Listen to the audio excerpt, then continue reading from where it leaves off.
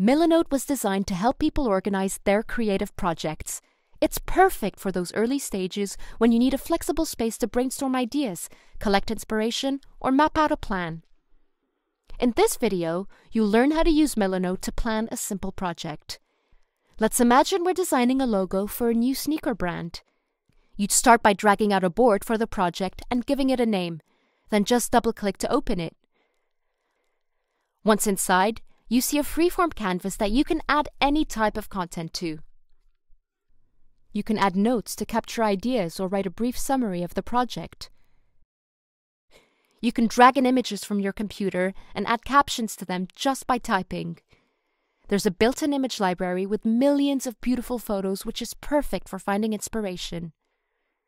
Swatch cards give you an easy way to experiment with color palettes. And finally, you could add a checklist of tasks to help keep the project on track.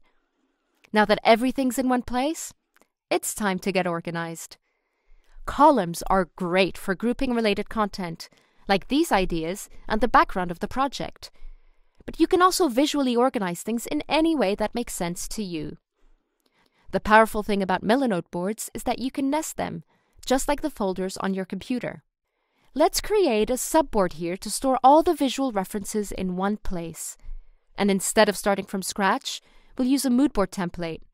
Templates let you drag and drop content into place and save lots of time. To get back to the project board, just use the navigation in the top left. And when your project is all set up, you can invite others to join the board and work on it together.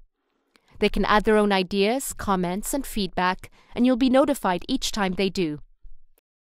That's a quick look at how you can plan a simple project and stay organized with Milanote.